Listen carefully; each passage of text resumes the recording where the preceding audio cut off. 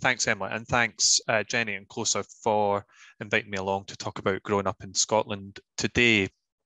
So, yeah, some of what I'm going to say mirrors a little bit what Michaela has mentioned and talked about in relation to Understand Society, because although the Understand Society is a household longitudinal study and GUS is a cohort study, they're both very multi-purpose and quite multidisciplinary in nature, and in the respect that neither study has a specific biomedical focus, but certainly collects lots of data of interest to people doing biomedical research. But first of all, what is Growing Up in Scotland, or GUS as we call it? Well, it's a large-scale longitudinal birth and child cohort study, and we've actually had multiple cohorts involved in the study to date. We started off in 2005 with birth cohort 1 and the child cohort. So our first birth cohort were aged around 10 months old at the time of the first data collection.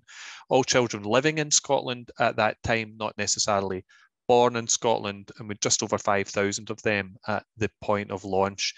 And we also had the child cohort, slightly older children, aged just under 3 at the time of the first interview, recruited at that time as well, a slightly smaller group, just under 3,000. And then we recruited a second birth cohort that we called, birth cohort 2. We were struggling to come up with anything more exciting there.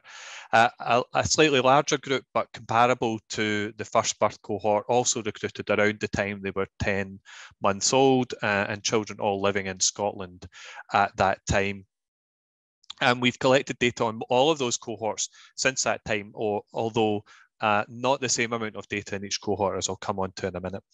So Growing Up in Scotland is commissioned by the Scottish Government. So it's very much a study that is informed by the needs of policy and evidence requirements for policy. And it's got quite a broad remit.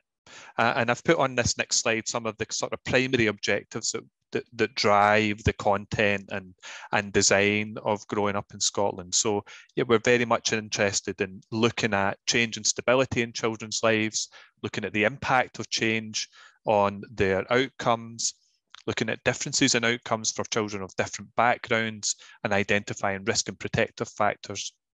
And highlighting in particular those risk and protective factors that are most amenable to local and national policy influence. And being a Scottish study, and a study that is commissioned by Scottish Government, there is an interest in focusing on substantive areas where good Scottish evidence is otherwise limited, and areas of focus for Scottish policy and service delivery. But actually, the content of the data that we collect is very similar to that which is collected on comparable UK and international cohort studies. But the study is about providing evidence to support the development of effective and responsive policies for children and families. And these are probably the broad domains which our data falls under, has done over the course of the 17 or so years that we've been running the project. And I'm going to say a little bit more about the data content in relation to some of these as we go forward. So we've been running since 2005. And this slide gives you an overview of the pattern of data collection for each of the cohorts since that time. So, and what you'll see is what I referenced earlier, is that we've had different patterns of data collection for the different cohorts, in that there's significantly less data available for the child cohort and birth cohort 2 than there has been for birth cohort 1, which is very much continues to be the only focus of the study at the moment and going forward. So we had a very intensive period of annual data collection for these children and their families between the ages of 10 months and age 6, so around the time they started school. And we've collected data about every 2 years from them since then. We're currently in field with our age 17 fieldwork, so that's sort of corresponding to their last year in secondary school. Some of them, of course, have left school already. And then staying with that cohort, just looking at what our numbers look like over that time. So we started in Suite 1 with just over 5,000 children. At the most recent completed sweep, Suite 10, we still had about 2,700 actively participating and given data at that sweep from that main sample. We actually added a boost to the cohort, the birth cohort 1 sample at sweep 9. Now that corresponded with the point that children were starting secondary school. So an extra 500 children and families were added to the sample at that point, and we targeted families with characteristics of those who were most likely to drop out up to that point. So primarily families from disadvantaged areas, children who were born to younger mothers, and characteristics like that, to try and address some of the bias that was occurring through attrition to that point. So what we've got at sweep 10 is about half of the original main sample participated. We've got another couple of hundred that we continue to actively maintain in the cohort. And in fact, those sweep 10 numbers affected by the fact that, you know, about 3/4 of the way through our face-to-face field work, we of course had COVID and lockdown, and we had to switch to remote data collection using web and telephone. And the response rate for that remaining sample was lower. Otherwise, we would have ended up with a few more than that. So that's how the numbers look over time. The next slide summarises the different sources of data collection that we've gathered on those participating children and their families over time. So very much our key source of data collection over the years has been a face-to-face interview with the child's main carer, and that has tended to be the child's biological mother, though it's not exclusively so. That has tended to be who has provided that information. That's normally been about a 60-minute interview. We supplemented that with some interview data with the main carer's partner and some questionnaires from the child's teacher around the time they were reaching the end of primary school. And of course, the children themselves have completed questionnaires or undertaken interviews with us since they were age 8. So we've got a whole host of survey interview data, and that's very much the majority of our data that's available. Alongside that, we've got some objective data that's collected as part of those interviews. So child height and weight measurements fairly routinely from around the time they were age 2 or just about age 3. And we've tried to do that at every sweep of data collection since then. And we've also asked the children to complete cognitive assessments, primarily measuring their vocabulary development over time since age 3, and we're continuing to do that at age 17. So we've got these sets of objective data collected as part of the interview too. Then we have a host of linked administrative data similar to Understand Society. Of course, we have permission to link to health records for the children and to some extent for their mothers too. We have access to their school records, starting from preschool, so some information about the preschool centres that they attended, as well as information from throughout primary school and secondary school.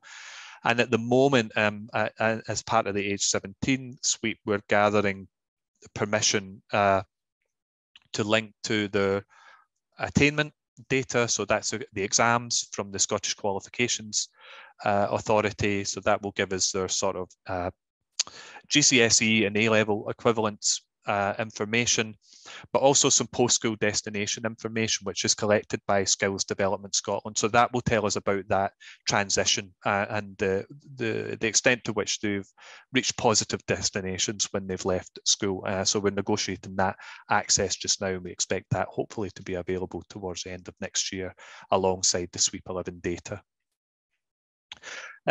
It is very much a multi-purpose, multidisciplinary study. So we do gather data on a wide range of topics. And, you know, as Michaela hinted, actually, there are a small amount of questions on each topic to some extent to get that breadth rather than depth. Although there are some topics that we repeat at every sweep and probably have a little more detail than others. But what I've tried to do is drill down into those topics that are perhaps of greater interest to those people who are working in the biomedical sphere and maybe more interested in doing analysis, looking at biomedical issues. So this first slide, focusing initially on data provided by the cohort children themselves from age 8 onwards. And what you can see is that we have got some repeat measures from age 8, particularly on life satisfaction, and then starting to pick up measures of body satisfaction, perception of weight that we use alongside those objective measures of height and weight.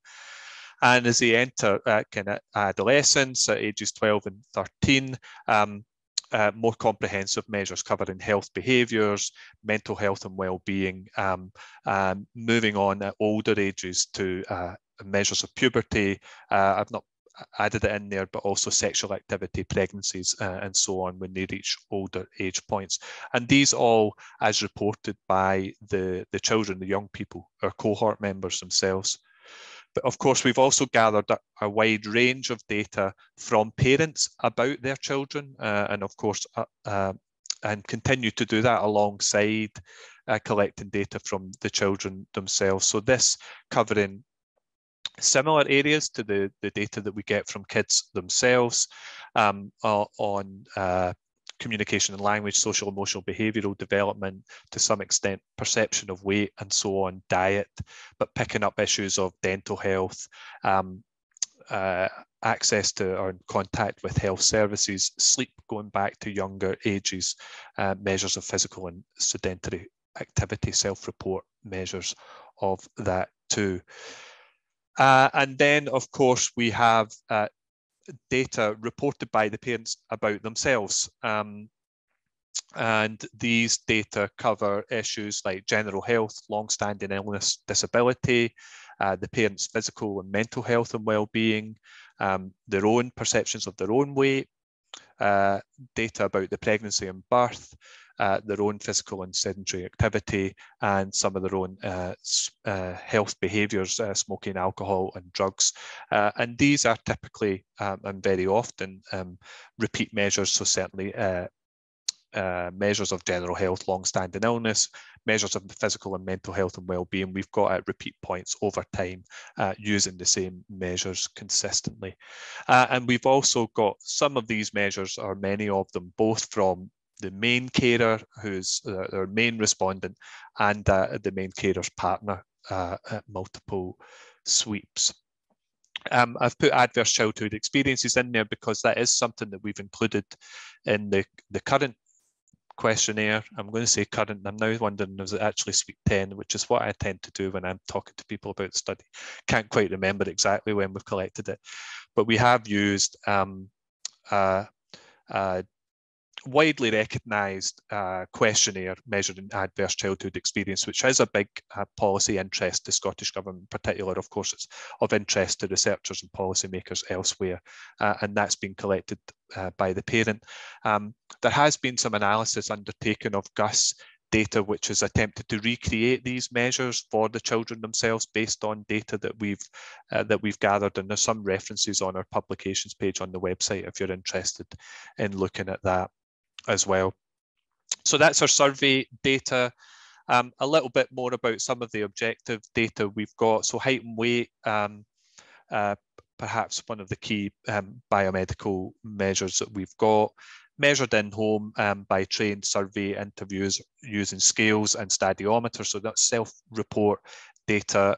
The interviewers are all accredited as part of their training process, and multiple measures for the children from age 4 onwards, and we're trying to do that at age 17. We've got some missing data at age 14, sweep 10, because we weren't able to go in home because of COVID, and certainly at the start of the age 17 data collection, that was also the case. So some slightly less data at those sweeps for some parts of the cohort. The child's mother was also measured when the child was age 6. That's the only point we've got a parent measure or BMI. And we use these health and weight, height and weight measurements to pre-calculate BMI. And that's included in the data set. And there's a range of BMI variables included because there are multiple different ways that you can calculate it using different cutoffs. They're all included with documentation provided. And of course, the raw height and weight is there also. Lots of publications have utilised these data already. So if you're interested in finding out a little bit more about how these have been used, you can just have a little browse of our publications page. Some objective data that we do have that I haven't mentioned already is on physical activity. Now, this was collected by our collaborators as part of the Sweep 8, the age 10 data collection. Our collaborators at the MRC CSO Social and Public Health Sciences Unit at University of Glasgow as part of their SPACES study. And this was where a subset of the sample were asked to wear waist-worn activity monitors and GPS devices for 8 days during waking hours. And we got data on around 800 participants at age 10 with at least 5 days of valid data. And we're repeating that exercise with the full cohort at age 17. And that will produce some longitudinal data for those who've taken part before and some new data for those who didn't take part before.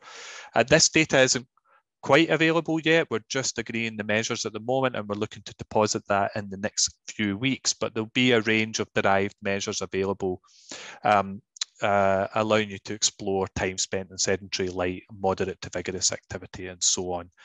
And we're aiming to put that into the UK data service alongside the other data. And then, of course, a little bit more detail on the linked health data. So what we did with our health data is when we set up the linkage, we agreed what we called a minimum data set. So we looked at the key health administrative data sets that were available and had data about children and mothers around the time we were linking, which was around the time birth cohort 1 were age 6. And we extracted a small number of variables from each of these data sets to put them together in this pre-organized minimum data set that you could then apply to and access. And this gives an example of some of the data that's included in that. So the SMR data sets, 00 and 01 are outpatient, inpatient admissions. 02 is pregnancy and birth. We've got the Scottish Immunisation Recall Service that has data on various immunisations given to the child. Then, of course, the Child Health Surveillance Programme, which measures data collected via health visitor and midwife visits up to school age. A&E attendance and a range of dental data. Now, there are a whole range of other health administrative data sets out there, and the cohort is linkable to those. The point here is that there's already a set of agreed variables for this one, and so actually it's a little bit more straightforward to access than it would be to link to a new admin database. But the basis is there to do that. We've got that linkage set up. The linked health data. I'm not going to go into detail about the linked education data, but certainly happy to provide more info on that if you want to get in touch with me afterwards.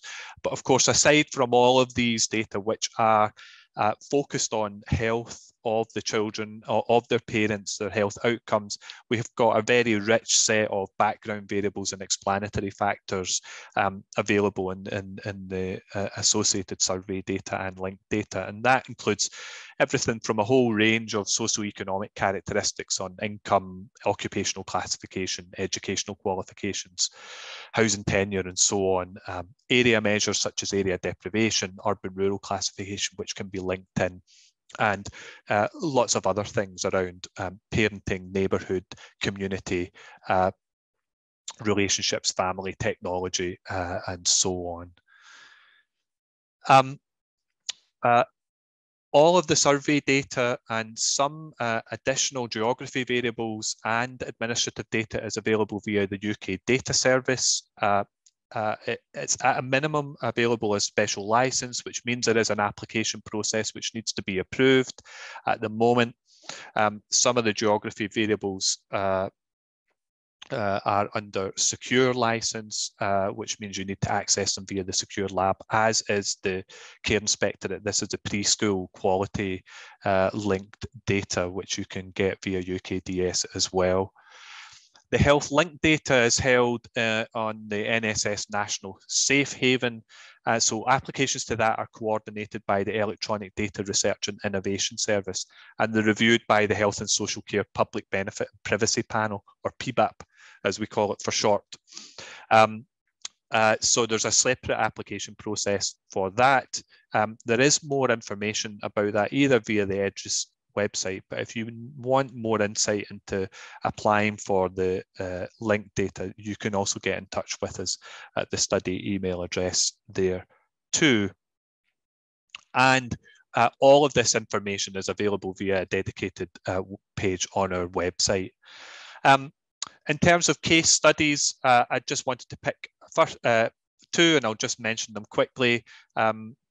Both recently published. So this one we did with some researchers, and predominantly at Edinburgh University, led by them as part of the UNICEF Data for Children Collaborative. And the idea was to use GUS data to explore the extent to which universal routine health screening data on children up to age 6 could be used to predict obesity at age 12, with the idea that if it would introducing universal health screening, particularly in low to mid-income countries, give them a fairly cost-efficient way of targeting children who are likely to become obese and focusing resources to tackle that.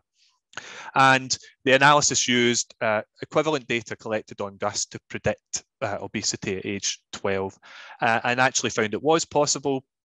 Around 2/3 of children screened at risk were found to be obese at age 12, but of course it meant 1/3 were identified as at risk who didn't turn out to be obese at age 12, which is potentially a large referral burden. Another example using the physical activity, the accelerometry data collected at age 10. And there's quite a few articles available which use this and also combine it with the GPS data, which was collected as part of this study. This one, quite a simple analysis comparing differences in levels of physical activity between children living in urban and rural areas of Scotland, finding quite interestingly, although perhaps not surprisingly, children living in rural areas with slightly higher levels of light physical activity and lower levels of sedentary activity relative to those living in urban areas. But lots of other publications using these data and other similar biomedical research available from our website. And if you want to find out more, those are some of the details. Thanks very much.